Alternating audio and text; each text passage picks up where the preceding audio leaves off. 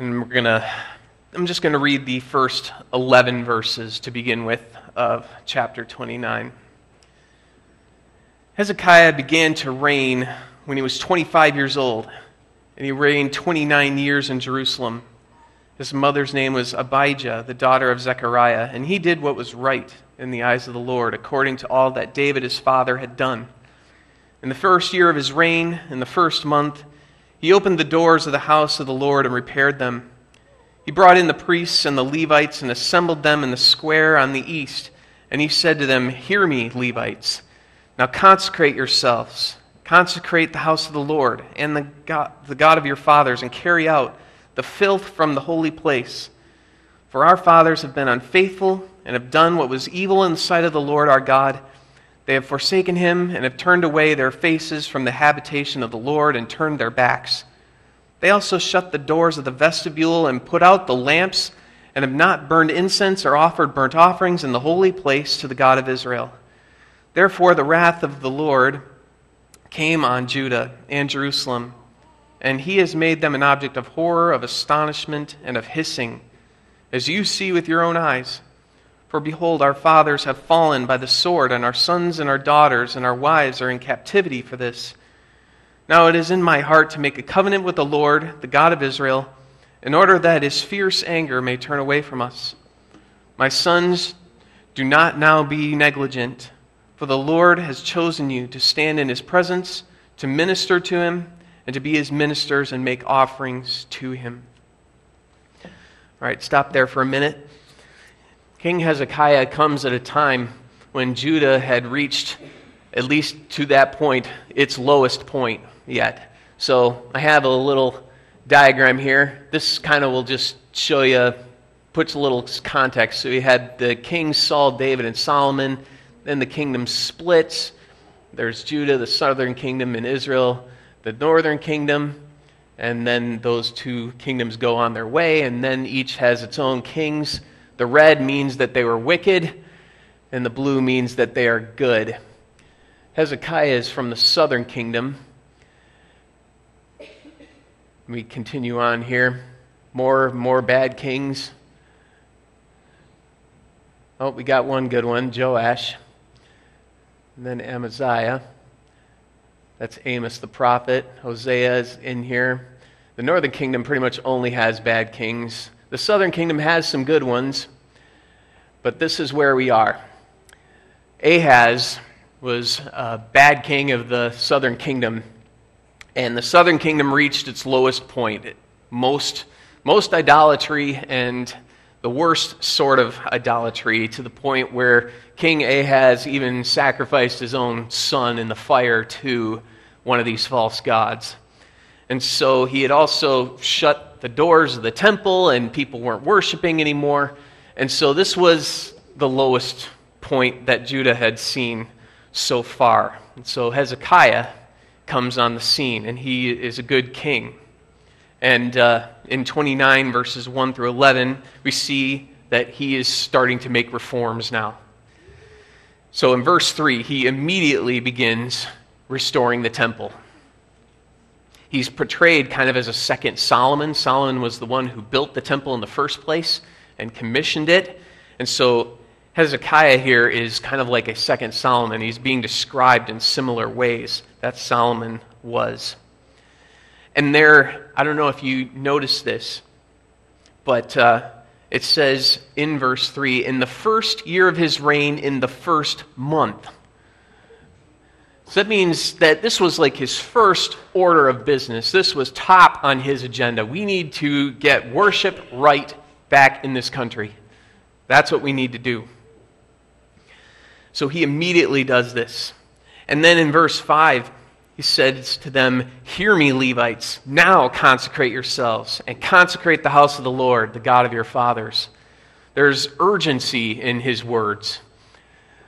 In fact, the word "now" appears 3 times in his message to these Levites here.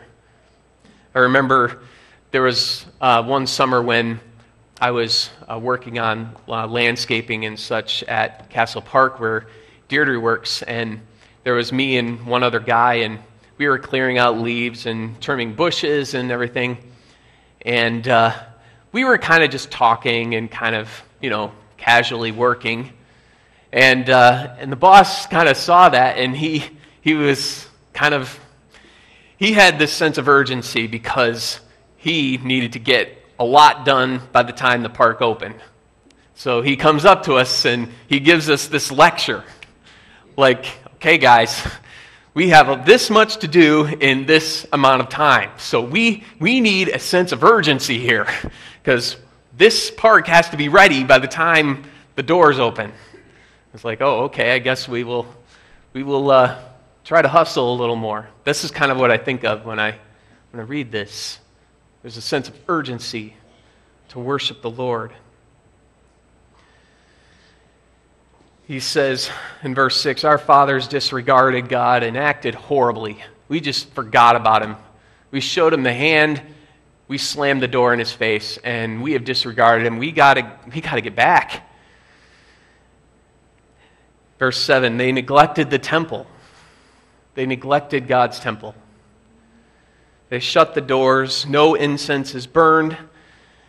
And we don't use a lot of incense now these days. But some of you, I know, watch the Olympics. And if you watch the opening ceremonies, there's this flame that they light. And it burns for the whole Olympic time. And then there's this ceremony where they extinguish the flame once the Olympics are done. I mean, this is kind of what it's like.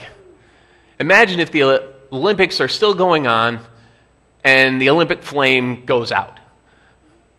There's something symbolic about that has meaning to it. And if that goes out, that's a bad sign. It shows neglect. It shows that we don't care. It shows that the things that we are doing this Olympics for are really nothing. The temple back then meant something a little different than it would today. The temple for them was a building. It was on Mount Zion in Jerusalem. And it meant God's presence among his people. So when people prayed back then, they prayed in the direction of the temple. When they had their ceremonies and their festivals, there were certain procedures for how people could enter the temple and which parts they could enter. So it was a really big deal because God was there. This is where God was among us. It's his dwelling place. So in Psalm 18, for example, it says, in my distress I called upon the Lord. To my God I cried for help. From his temple he heard my voice. So we pray towards the temple and God hears from his temple.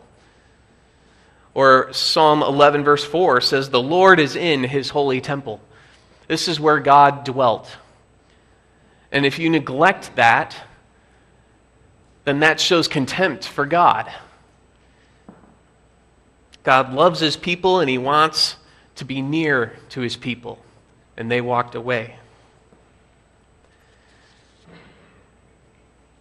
So Hezekiah says we need to fix this. We need to fix the temple. We need to open its doors. We need to restore everything that it means so that people will worship.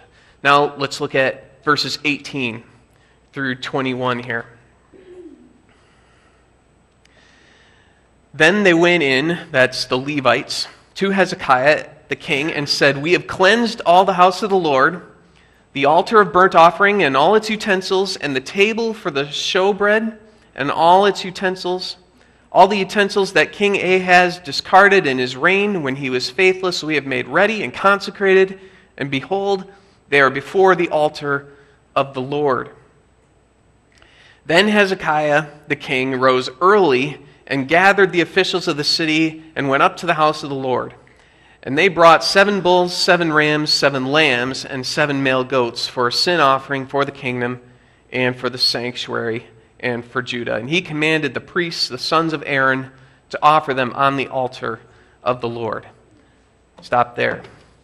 It says in verse 20, he rose early and gathered the officials of the city and went up to the house of the Lord.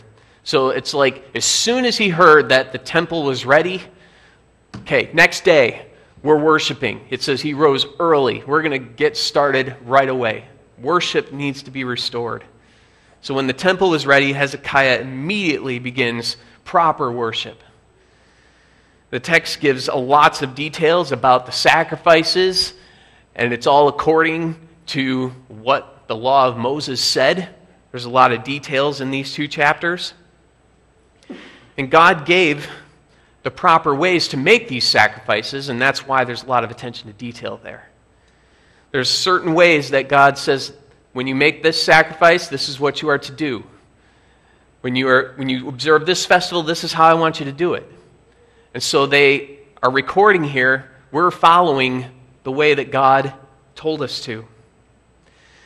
And God gave these proper ways to make sacrifices and observe festivals as opposed to what the nations there had done. So when the Israelites came into that nation, that area called Canaan, there were all these other nations, and they worshiped all these other gods in all kinds of ways that are sick and wrong, like sacrificing their children and kind of stuff.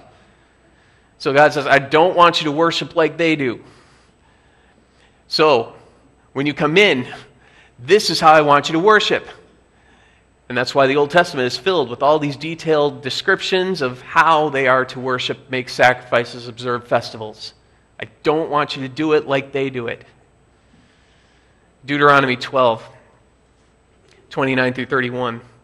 When the Lord your God cuts off before you the nations whom you go in to dispossess, and you dispossess them and dwell in their land, take care that you be not ensnared to follow them after they have been destroyed before you, and that you do not inquire about their gods, saying, how did these nations serve their gods? That I also may do the same. You shall not worship the Lord your God in that way. So, distinct from the other kinds of worship of the nations. And in the next chapter, verse 24, you don't have to turn there, but it talks about all of the animals that Hezekiah donated so that the people could make the proper sacrifices. Hezekiah donated his own animals for these sacrifices. It says he gave the assembly 1,000 bulls, 7,000 sheep for offerings, and the princes gave the assembly 1,000 bulls and 10,000 sheep, and the priests consecrated themselves in great numbers. So he's giving of his own resources so that worship can happen.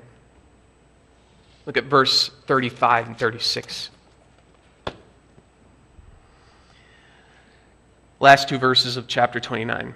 Besides the great number of burnt offerings, there was the fat of the peace offerings, and there were the drink offerings for the burnt offerings.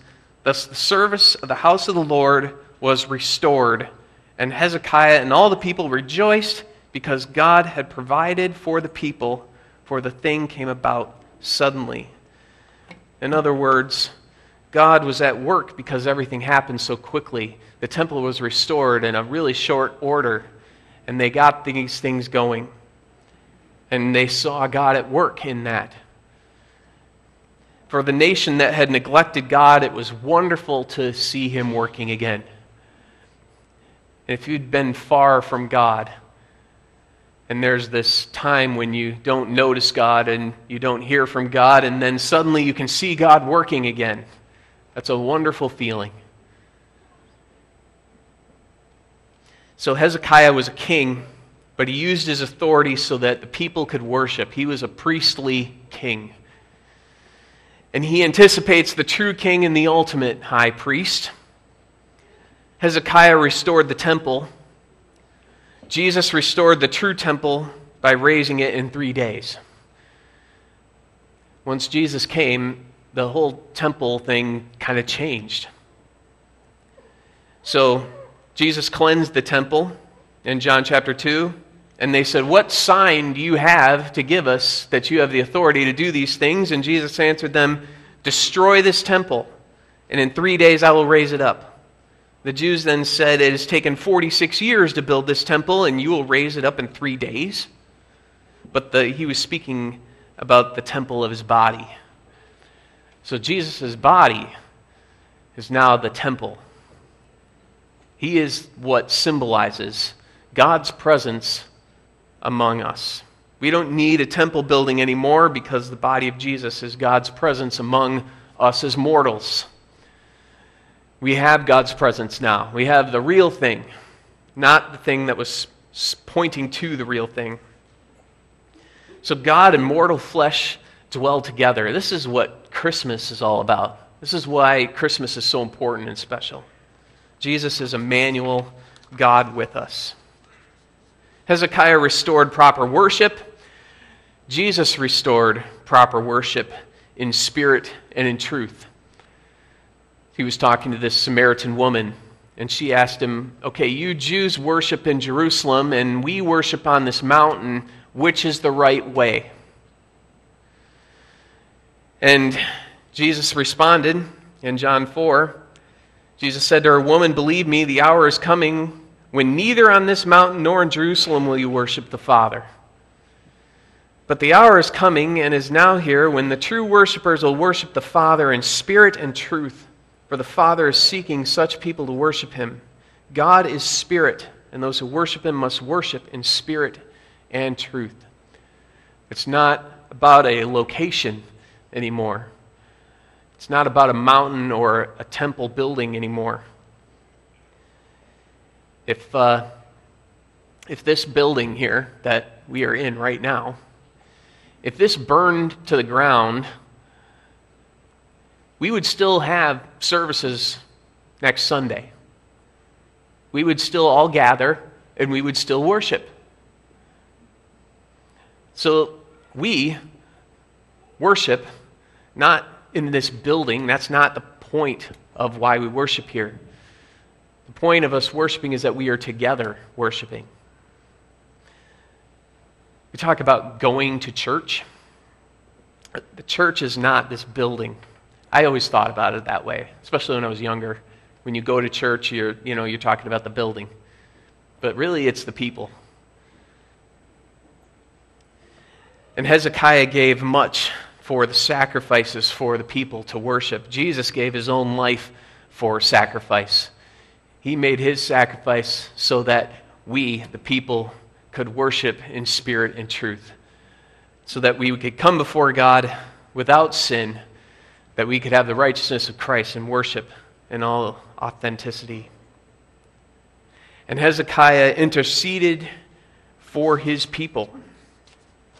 I missed a whole section here. Back up with me if you're following on your outlines. Sorry about that, David. Turn to 2 Chronicles chapter 30, verses 13 through 20. Hezekiah intercedes for his people here. And many people came together in Jerusalem to keep the feast of unleavened bread. In the second month, a very great assembly. They set to work and removed the altars that were in Jerusalem, and all the altars for burning incense they took away and threw into the brook Kidron. And they slaughtered the Passover lamb on the 14th day of the second month. And the priests and the Levites were ashamed, so that they consecrated themselves and brought burnt offerings into the house of the Lord. They took their accustomed posts according to the law of Moses, the man of God.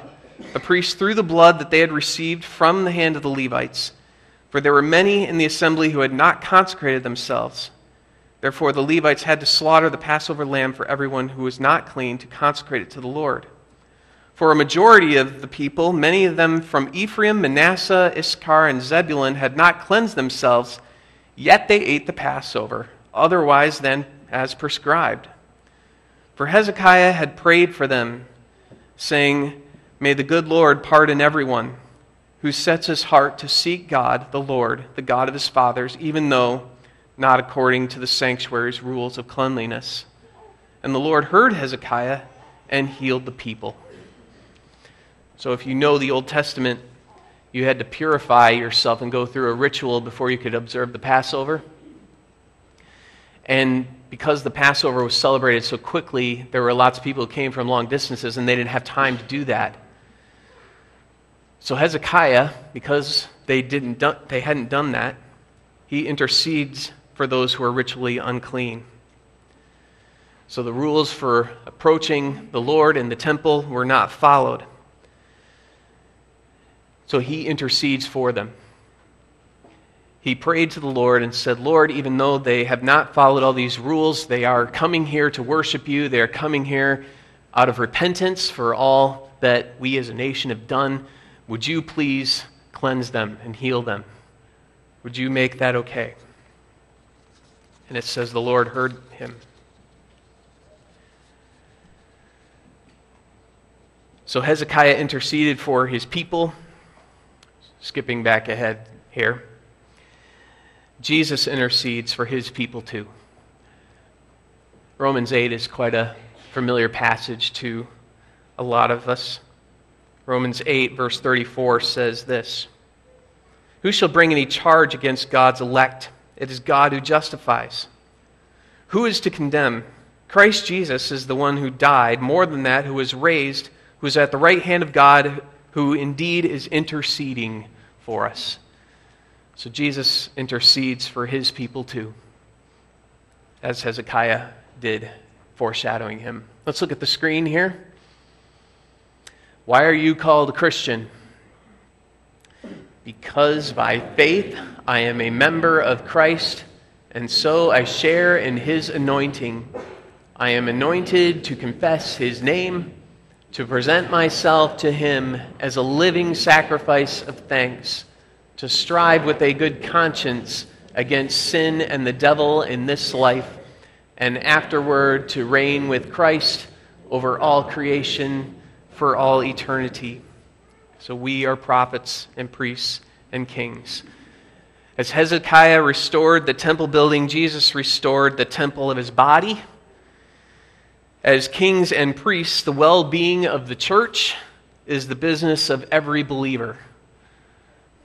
So the well-being of this group of people is the business of every one of you who believes. If you're a believer, then the well-being of this group of people is your business.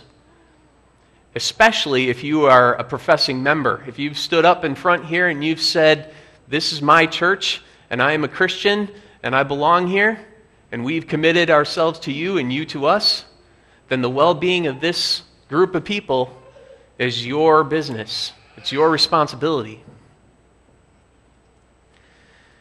The temple is the body of Christ, and the body of Christ is the church, the people of God. And it takes sacrifice to serve the church. There's a lot of you out there who give your time, your money, your talents for this group of people. It takes sacrifice to serve the church. So Paul says, I rejoice in my sufferings for your sake, and in my flesh I am filling up what is lacking in Christ's afflictions for the sake of his body, that is the church. In other words, I am suffering, Paul says, for the church, for the sake of the church. So, if there's a church where 20% of the members do 80% of the work, that's not a healthy church. That's not a healthy church. That's the tendency. That's the tendency, and we shouldn't think that we're exempt from that either. There's always that tendency to just, let the people who are involved take care of it. This body is all of our business. Every one of us. The well-being of this group of people is all of our business. Hezekiah restored proper worship, donating even his own animals for the sacrifices. Christ restored proper worship, giving his own life. We restore worship when worship services are for God over our preferences. There's something called worship wars that pastors talk about a lot. About what kind of music we're gonna sing in this, traditional, contemporary, and all of that. And this sort of stuff, this tears churches apart. Really, all of it praises God. That's the reason for singing. That's the reason for gathering. Why would that tear us apart? If it's worshiping God, why would it tear us apart? That's really sad. God has prescribed ways of worship that is distinct from the rest of the world.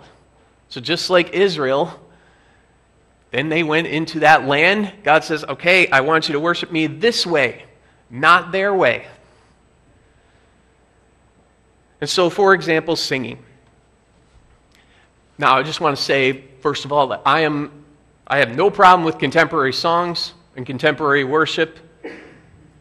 Guitars, drums, all of that, great. No problem with that at all. But I've been to some churches where the singing time is more about the band that's playing than the people singing. For example, if there's a band up front that is so loud that people can't even hear themselves singing, then it's not about congregational singing anymore. It's about a concert. Then worship is not about all of the people praising God. It's about the talents of the people up front. And so, worship needs to be about all of us praising God together. When the voices are drowned out, then it's not about that anymore. Then we might as well be at a Metallica concert.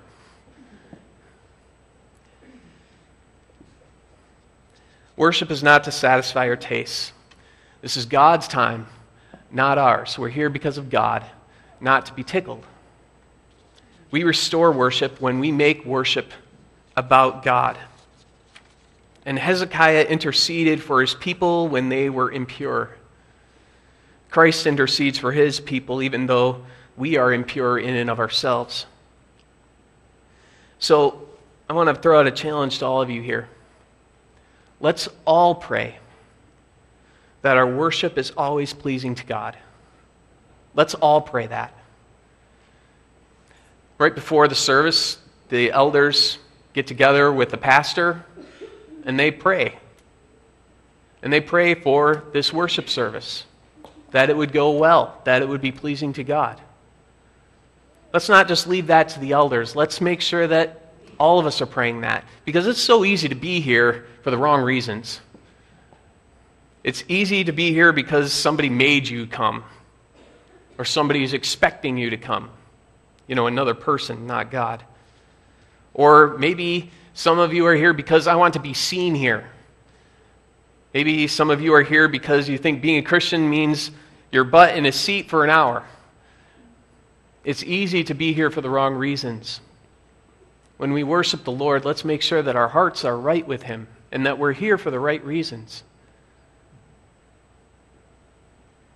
Hezekiah gave wealth of animals for the people to worship. Jesus gave His life so that we could worship. Let's give of our means so people can worship. And that's not just money. That might mean your time or your abilities in some way. Because worshiping together as a body, this is our most important responsibility. Anyone with means should contribute to the worship of God so that God is praised. As I was preparing for this sermon, I was just kind of thinking and typing, and I kind of came up with this. So we exercise authority as kings to make worship happen. Anyone with money has power and authority. When the right amount of money is in your pocket, you can walk into any store and have any item or service that you want. Money gives us earthly power. As kings sharing in Christ's anointing, let's use earthly power to produce something of heavenly value. Continual worship and enjoyment of all God's delightful qualities is what makes heaven heavenly. That's why it's a wonderful place. Another gadget or trinket in our hands means nothing. Making worship of God happen has eternal value to an eternal God. It draws us into His presence. It causes our eyes to focus on Him. It renews our minds to what is truly good.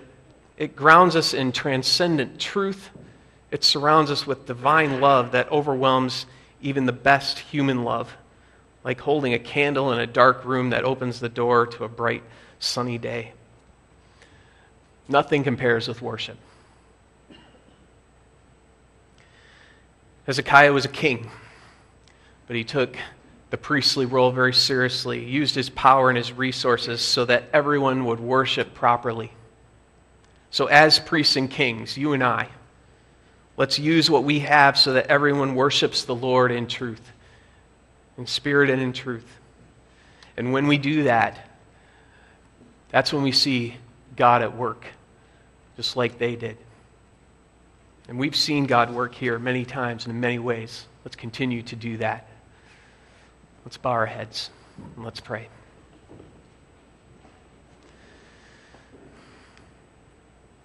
Lord our God, worship of you is so important because, Lord, you are a wonderful God. And being in your presence here together, giving you praise, is our ultimate end. Lord, help us to always be here for the right reasons, to worship you in spirit and truth. And Lord, to be able to give whatever we can so that this body would be edified and that you would be glorified. In Jesus' name, amen.